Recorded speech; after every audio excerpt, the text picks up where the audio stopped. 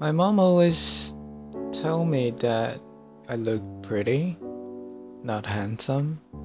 Like I'm a beautiful boy or beautiful kid, beautiful child. And she's so proud of herself that she gave birth to me.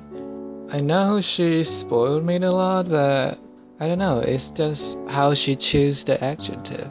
So I always believe I am pretty. I'm not like a handsome one. So I don't mind though, being pretty. I mean, it's fun to being pretty. I was not that good at makeup.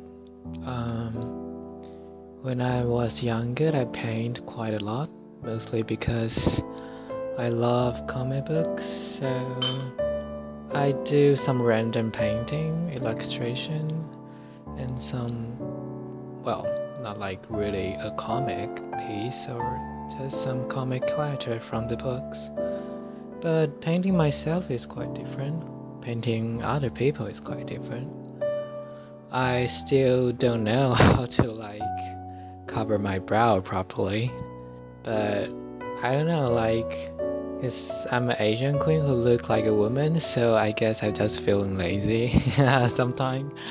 Um, so I don't really need to do that much paint to look like a woman. Sometimes that even I have no makeups on, like the staff at the shop will still call me a lady or something.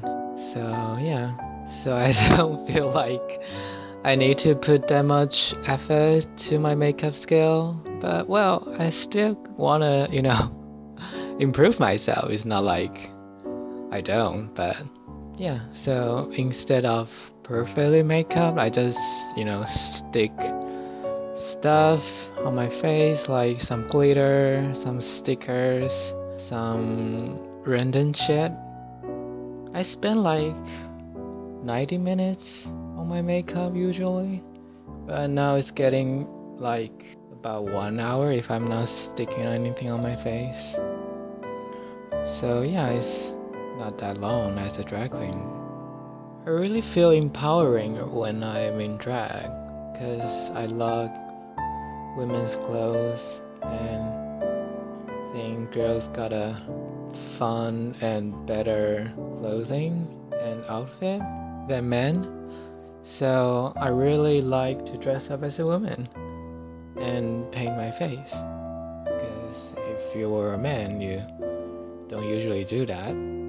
But if it's a drag queen, that's a natural thing to do.